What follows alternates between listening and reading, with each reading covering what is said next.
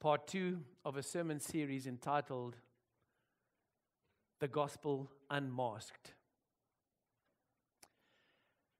As many of you might know, I have the privilege of driving with one of the zone supervisors of the Clay County Sheriff's Department. His name is Eric Twisdale. And Eric and I have become pretty good friends. I think this is my fourth or fifth time going out with Sergeant Twisdale. And this past Wednesday, he picked me up around about 10:30, and off we went, driving the streets of Clay County. Now, I don't even think that the regular non-church-going people of Clay County knows what goes on their streets. But I think that us church-going folk have even less of an idea of what goes on the streets of our very own county. At 12:07 a.m., there was a drug bust just outside Home Depot and the Target stores on Wells Road. Sergeant Twisdale leaned over and he showed me 21 sachets of cocaine. And in each sachet, there's 4 or 5 hits. I wasn't able to count them. And each hit goes for $30 or $40. They seized the vehicles and they pulled over 3 young people, 2 young girls, and a young guy in separate vehicles. My heart ached as I saw those young girls sitting in the back of the police car, arrested and cuffed and ready for their journey to the Clay County Jail. At 12:42, there was a complaint from the Hooters restaurant that there was an altercation with a drunk client. As we arrive, the suspect flees in his van. He ramps over the curbs, gets out the exit onto Wells Road, ramps over the median, and makes his way into a subdivision. Well, Sergeant Twisdale is way ahead of the game. He had already called 2 of his deputies to block off access, and the van couldn't go any further. "Get out the car!" shouts Sergeant Twisdale. And the suspect refuses to get out. Well, needless to say, he was helped out of the vehicle onto the ground, hands behind his back, cuffed and apprehended. But my heart ached as this out of control, totally drunk person starts crying, and as they say in Dutch, goes into dronkverdriet, which is like drunken blues, and starts crying, calling on the name of Jesus. Well, Sergeant Twisdale calls me over and he says, "He's calling Jesus. Do you want to come and talk to him?"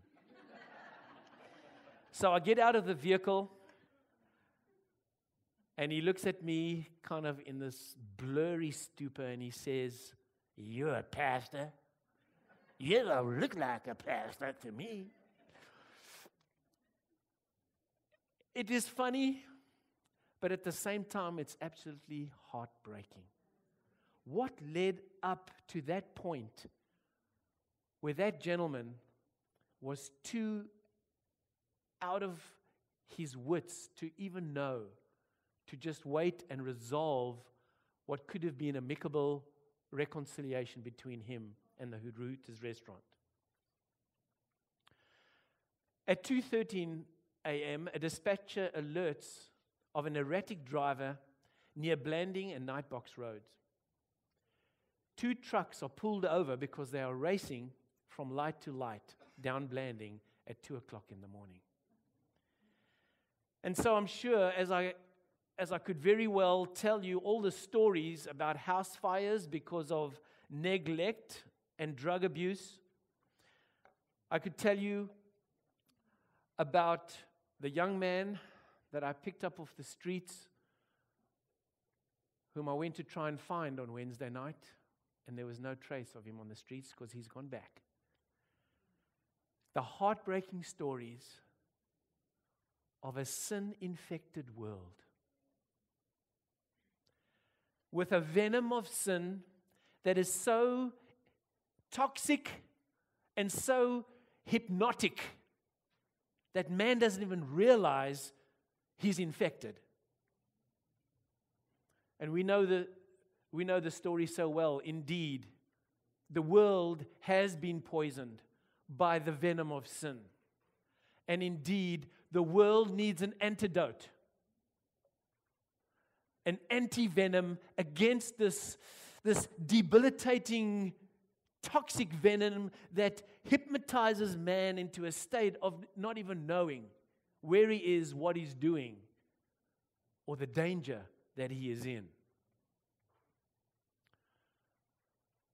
And we ask ourselves the question as good church folk, do we even realize that we are infected? Do we even realize the danger we are in?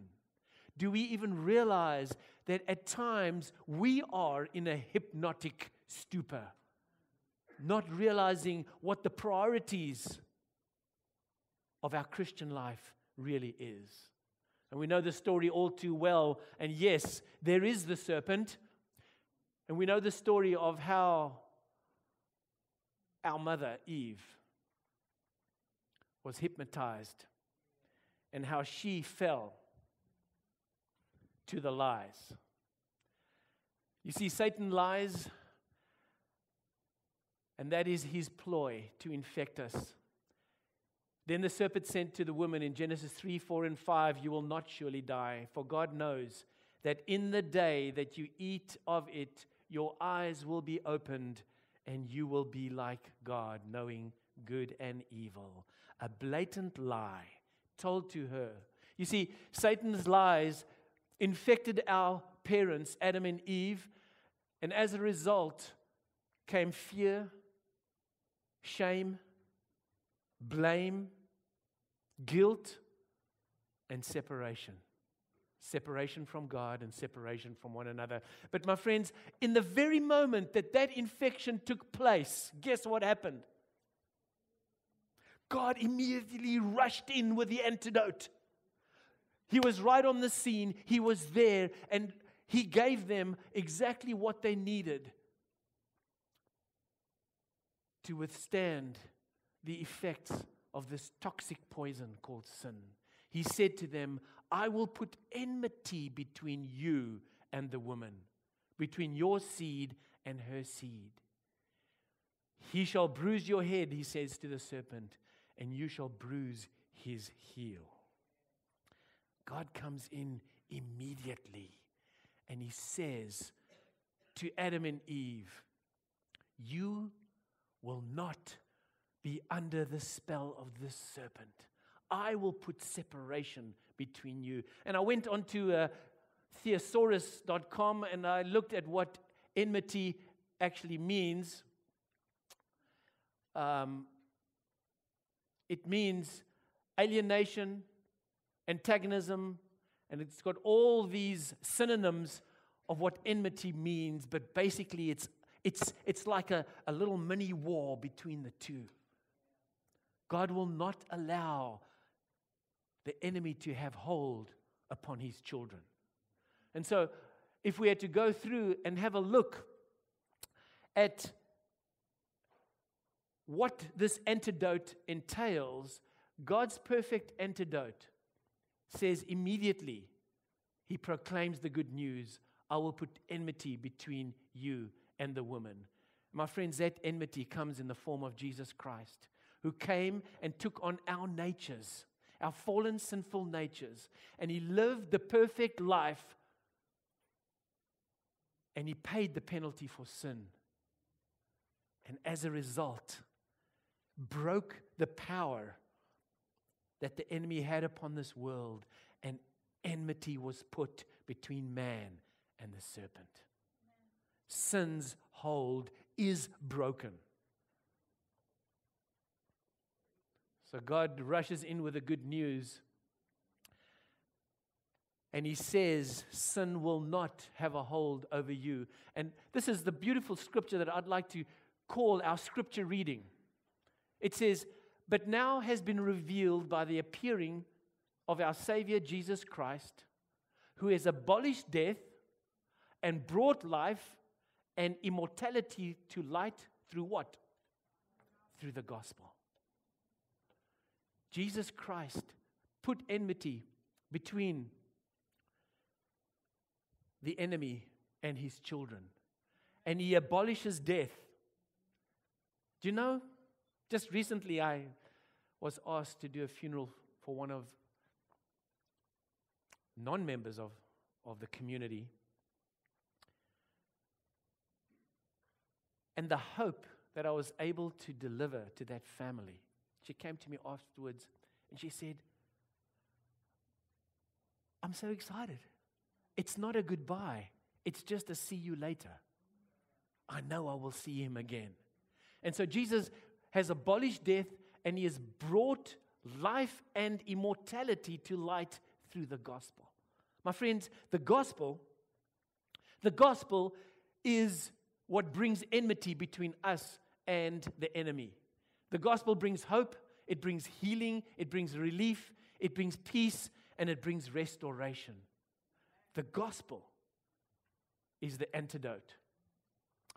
And it seems like as we transfer from computer to computer, we get a little bit of a clash here, but we won't worry about that. I'll tell you exactly what that is. In the second panel now, so the first panel, we've got the good news. God rushes in, he gives the good news. It's okay, Adam and Eve, Satan will not have power over you. In the second thing, he breaks the power of the serpent, and he says, you will bruise his head. So the serpent's power is broken. You see, the same method of deception, the same logic that he used to deceive the holy pair in Eden, he has used in all succeeding ages. And what is that? To tell lies. His plan of work has ever been one of deception. Think about anything that you've ever done wrong. What lies behind it? A lie. The enemy lies to you and says, you're going to feel good if you do this. The enemy lies to you and he says, if you react to that person, you are justified. Or this conflict will never be resolved. The enemy comes with these little insidious lies, and that's his only power over us is lies. But the power of the enemy is broken. We bruise his head when we hold on to the truth. And so the gospel is the antidote.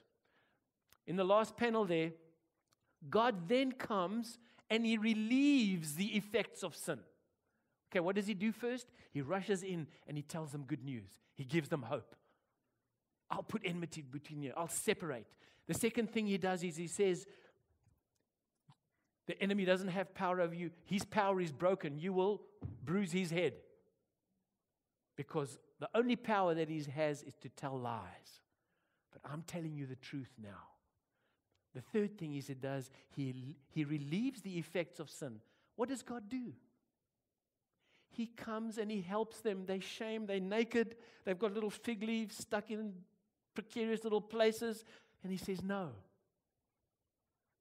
God makes garments of skin for them.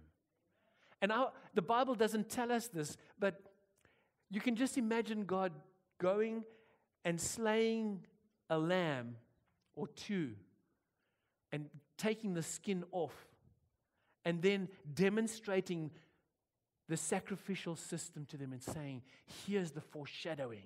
Here's the life of Christ. That's how it's going to unfold. It's going to foreshadow the ultimate payment of the penalty. And then he takes the skins and he shows them how to make clothes. He meets their needs in that state. Isn't that beautiful? Isn't that grace?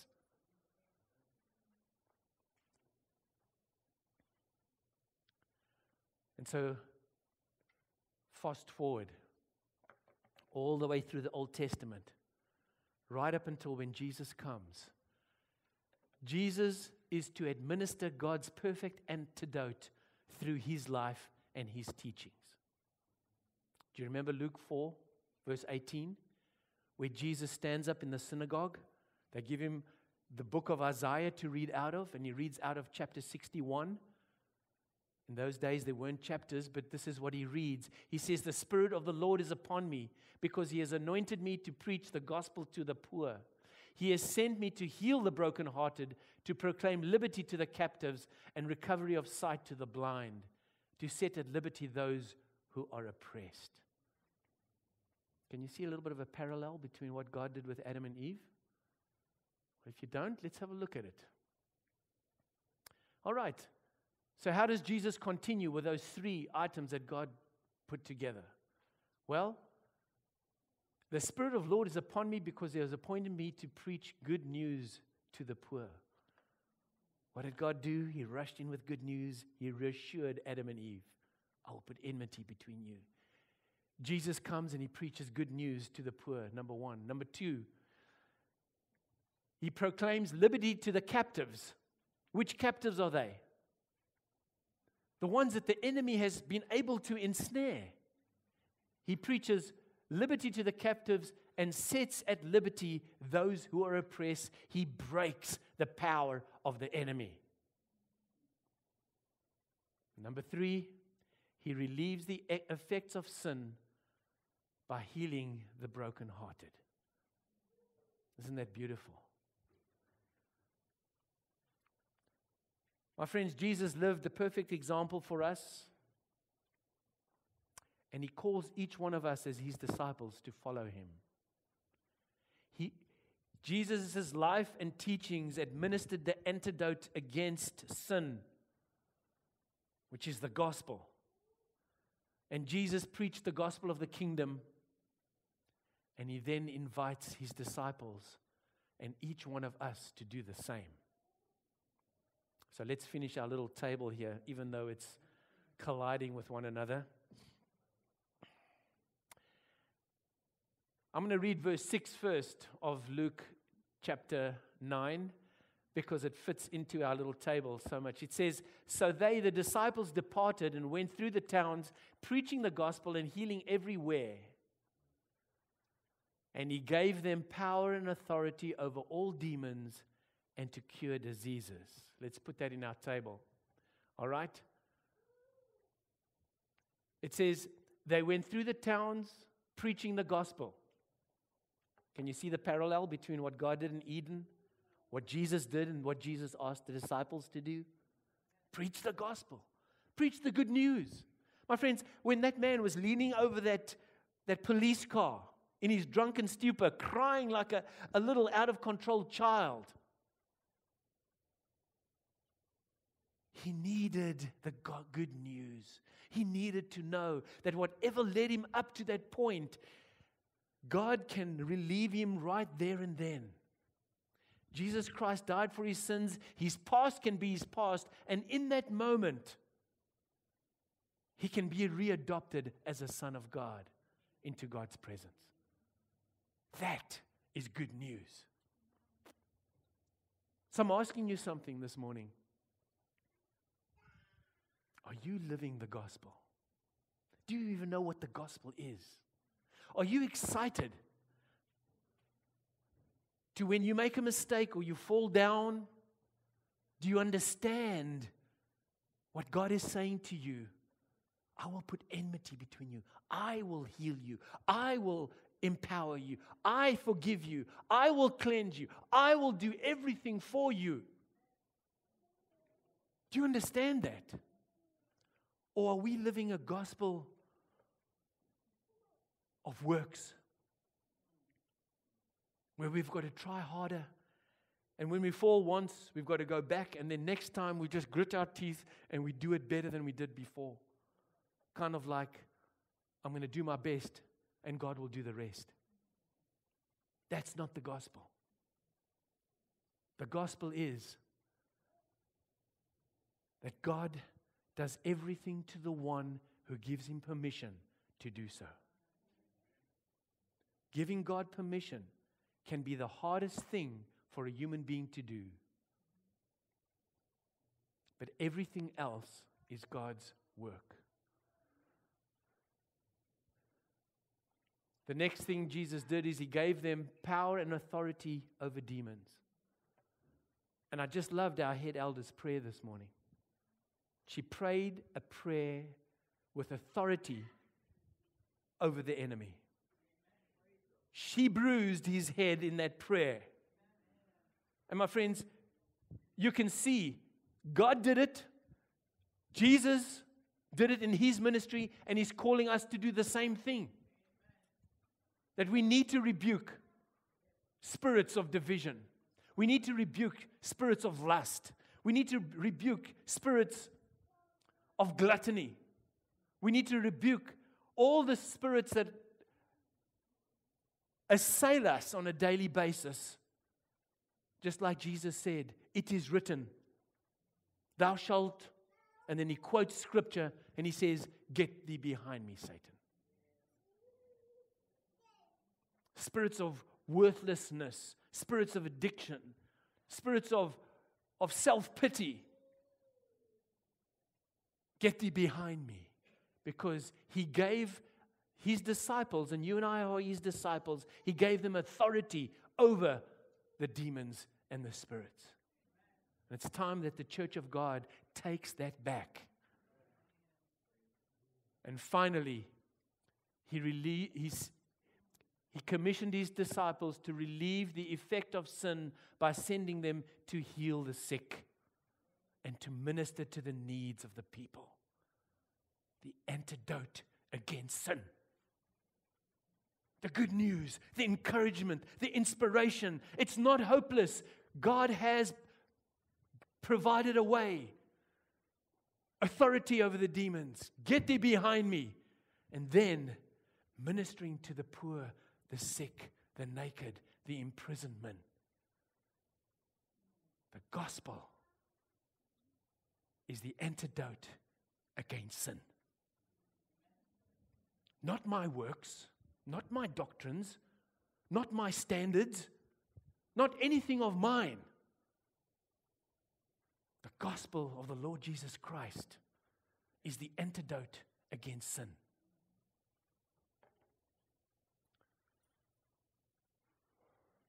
I love this. Whew. Take a deep breath and just read this with me. Christ's death and resurrection have opened before every soul an unlimited source of power from which to draw.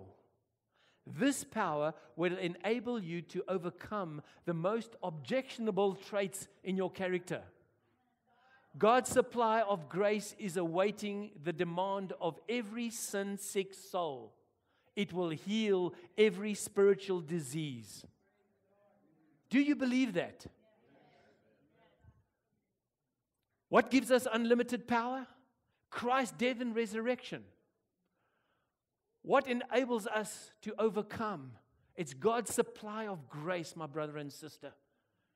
God's grace. Everything that's in that heavenly treasure chest is there for you. That is what overcomes. Not you gritting your teeth and trying harder and harder and harder. That's not the end. By it, what is that? God's grace. By it, hearts may be cleansed from all defilement. I want to hear you. Read it with me. It is the gospel remedy for the curse of sin. It unites human beings with Christ in the performance of good works, enabling them to run the path of obedience, representing to the world the meekness and lowliness they have learned from the Savior. It is the gospel remedy for the curse of sin. What is the antidote of sin? The gospel of the Lord Jesus Christ. I'm so tired of people belittling the grace of God. I'm so tired of people belittling, oh, that pastor is just preaching about the gospel again. My friends, the gospel is the power of God for the salvation of mankind. And the enemy wants to come in with his little sinister twists and get us to focus on all kinds of other things except the life, death, resurrection of the Lord Jesus Christ and the grace that He gives through His eternal, unconditional love.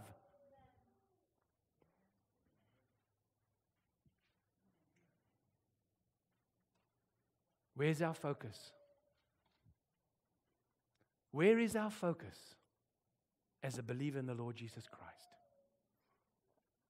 Do we want to make ourselves ready for the second coming by studying the doctrines more and more? Do we want to raise the church standards? Do we want to make sure that we witness at least to one person every day? Do we want to improve our behavior? Are we the guardians of the church to keep the church pure? Is that what our focus is? These are all good things, but they can't be our primary focus.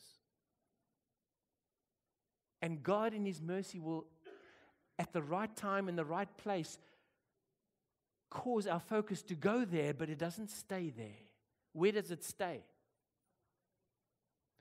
If I came to that drunk man on the hood of the police car, and I started having a discussion with him about the seventh-day Sabbath, what do you think he would say to me? And if I had to say to him, "Sir, your clothing is a little appropriate right now," what do you think he would say to me? My friends, the gospel is first and foremost. It is what gives people hope. It's what motivates people. It's what drives people. It's what heals people. The power of God is what changes us, each one in a different place and a different time. The gospel is what opens up the way for the indwelling of God's Spirit in each one of us.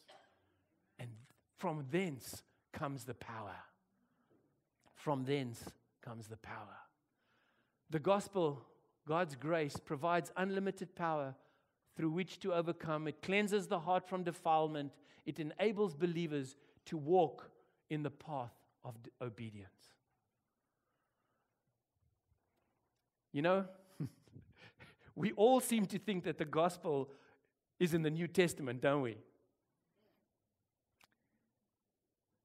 If you put on the right spectacles and you read through the Old Testament, chapters like Ezekiel 36 of the valley of the dry bones, and here Numbers chapter 21, you see the gospel so pure and so beautiful. Let's read through it quickly. Numbers chapter 21 verse 46, it says, "Then they journeyed from Mount Hor by the way of the Red Sea to go around the land of Edom, and the soul of the people became very discouraged on the way. And the people spoke against God and against Moses. 'Why have you brought us up out of Egypt to die in the wilderness? For there is no food and no water, and our souls loathe this worthless bread.'" Meanwhile, just a few chapters before, water came gushing out of a rock, right? And so the Lord sent fiery serpents amongst the people. And when a Hebrew writes, he always writes as if God is directly responsible for it. But God withheld His blessing from those complaining people. There were already serpents in the wilderness, right? But God's protection and God's blessing was just not with the complaining, rebellious people. And many of the people of Israel died, and the serpents bit the people. Therefore the people came to Moses and said, "We have sinned, for we have spoken against the Lord and against you. Pray to the Lord that He may take away the serpents from us." So Moses prayed for the people. Then the Lord said to Moses, "Make a fiery serpent and set it on a pole. And it shall be that everyone who is bitten, then when he looks at it, shall live." So Moses made a bronze serpent, and he put it on a pole. And so it was, if a serpent had bitten anyone, when he looked at the bronze serpent, he lived. Power of the gospel. He looked and he lived. My friends, where we look, where we focus, can be the difference between life and death.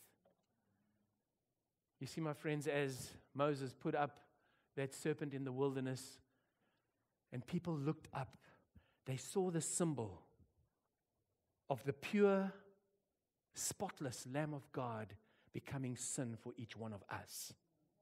They looked at the symbol.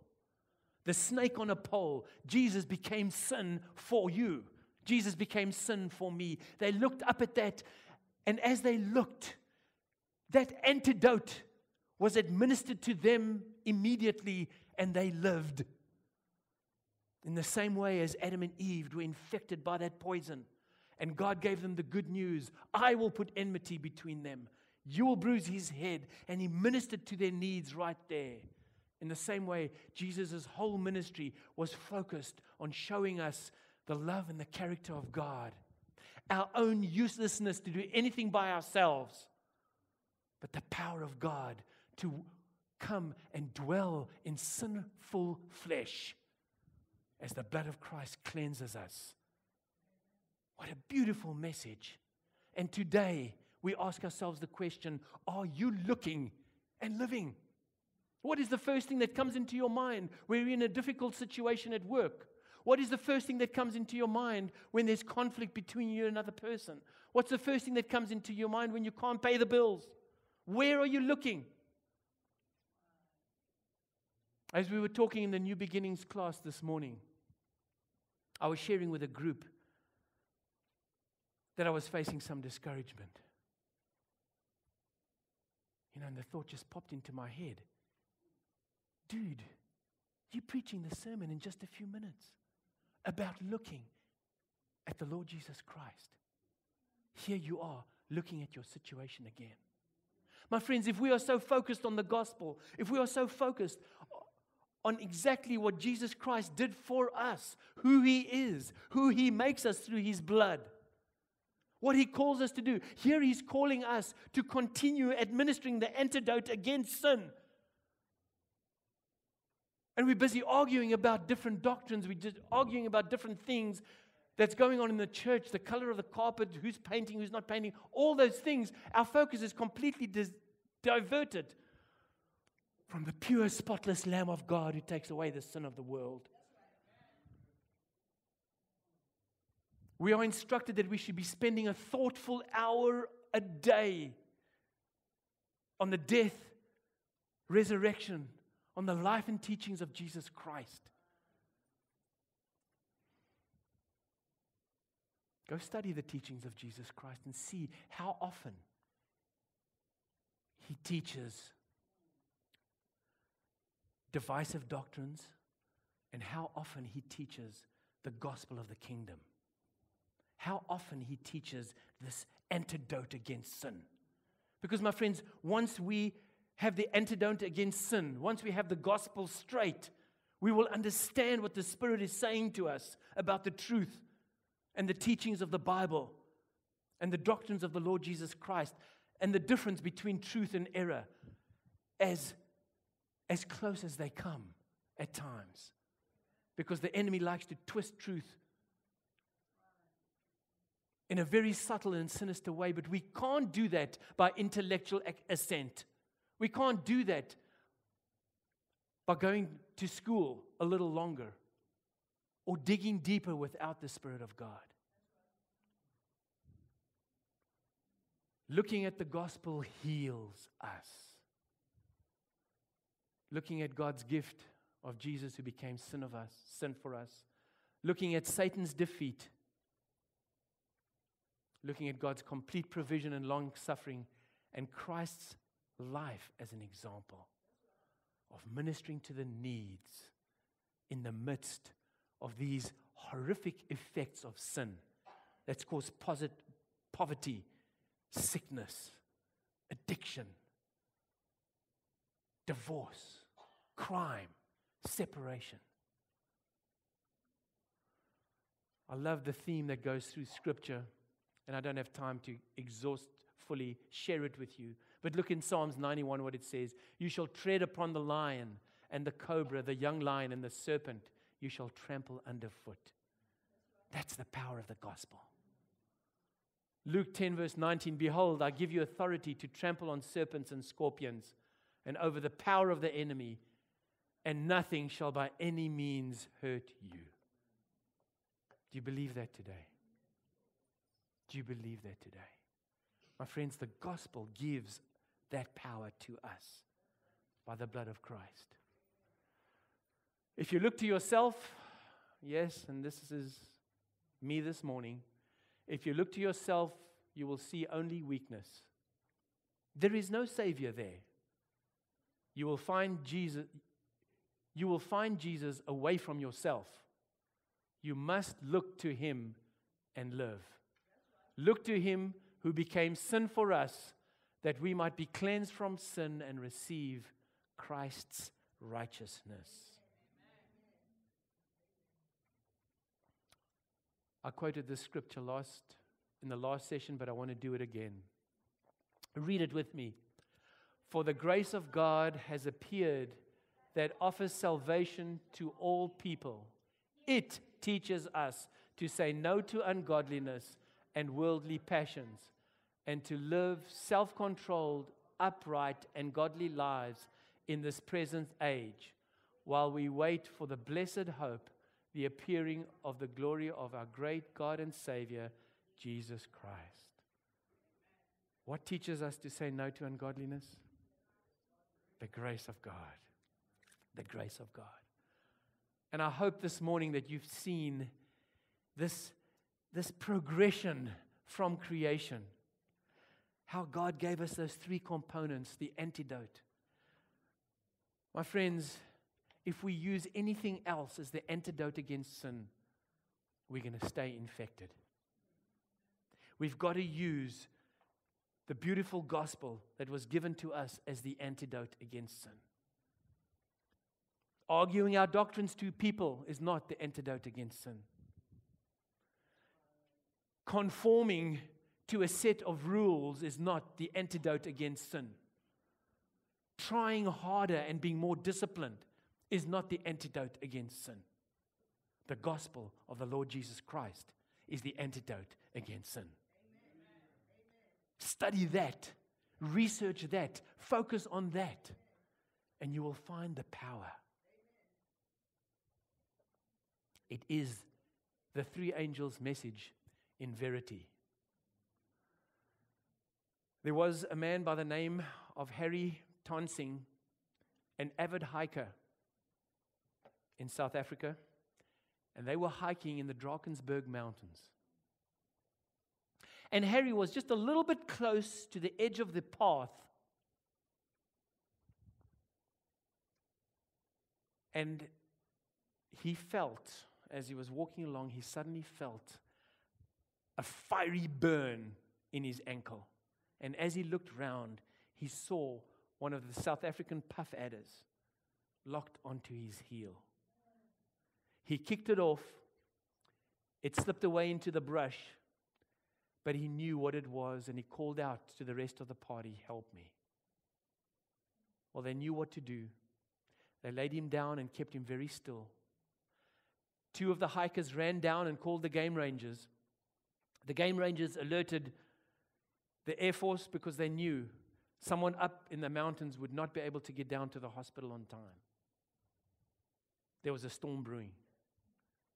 The South African Air Force knew the urgency of their matter, and they navigated their way through the storm clouds, and they picked Harry up, and they rushed him to the hospital, and his life was saved.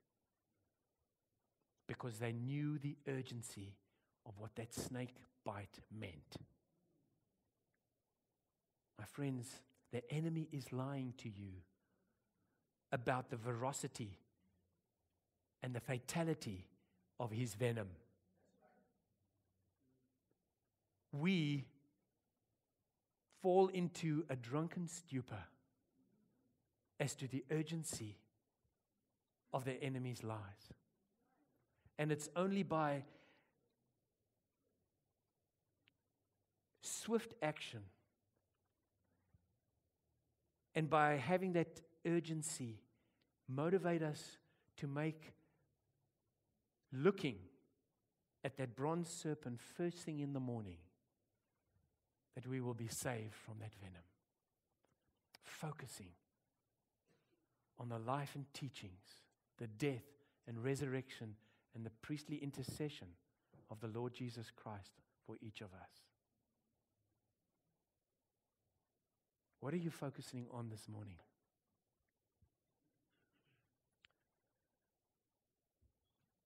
We need God's Spirit to open our eyes like never before. We need the urgency, and we need to just start each day with renewed focus. We sing the little tune, "Seek ye first the kingdom of heaven," and it just kind of goes right over this veneer of denial and lethargy.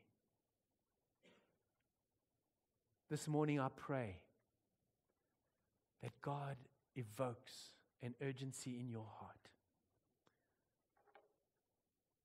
to use the antidote that He provided against this horrific infection called sin. Let's pray together. Father in heaven,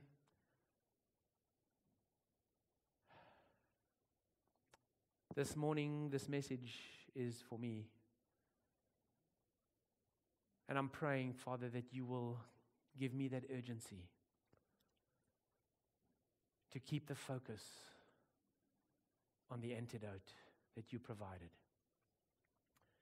Father in heaven, we can so easily become engulfed in long-standing Christian teaching that we forget the gospel of Christ and what it means to us individually and personally. My friends, this morning I'm just going to pray that the Holy Spirit reveals to you what you've been focusing on, where you've been turning for the antidote. Father in heaven, reveal to us. Make it clear. Cut away the cataracts from our eyes, the spiritual cataracts, so we can see clearly. And if you, in the quietness of this morning hour, just want to raise up your hand and say, I want to look. I want to look at this cross that was raised up, and I want to live. If you want to just raise up your hand and say, Lord, redirect my focus this morning to the very thing that will save me. Just do that right now. Praise God. Praise God. And my hand is up with you, dear brother and sister, because I have a sinful nature too. And I allow myself to look at all the things that the enemy throws at me to distract me. So, Father, today as a congregation, we commit ourselves to look up at the spotless Lamb of God who takes away the sin of the world. Oh, Father, may we have that focus every minute of the day. May the gospel of the Lord Jesus Christ change us. May it motivate our behavior. May it make us excited, positive, energetic Christians, willing to take on everything that was, all the gifts that have been passed on to us through the gospel of Christ, so that we can be the loving, lovable Christians that will win people like my drunk friend to the kingdom of God. Is my prayer in Christ's name. Amen.